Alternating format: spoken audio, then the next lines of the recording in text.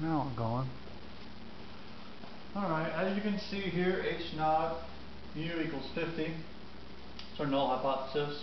Our claim, H1, H sub 1, alternate hypothesis, mu is less than 50. Now our given information is sample size, n is 44, standard deviation of the population, sigma is 12, alpha is 0.05, our x bar, or sample mean, is 47.1, alpha 0.05 of a left-tailed statistic is critical value of negative 1.645, being 0.05% of the curve, meaning 95% is to the right of negative 1.645.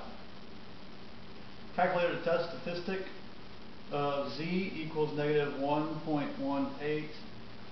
We did that by figuring x bar minus mu over sigma over the square root of n gave us negative 1.18. And we used the TI-83 to find the p-value of 0.1182. Then we drew this.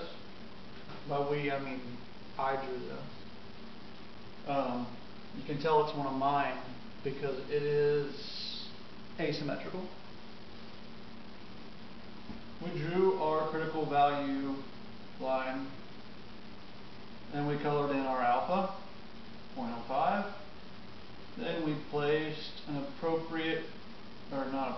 approximate mark at negative 1.18 as our test statistic z, which does not fall into the rejection region of the curve.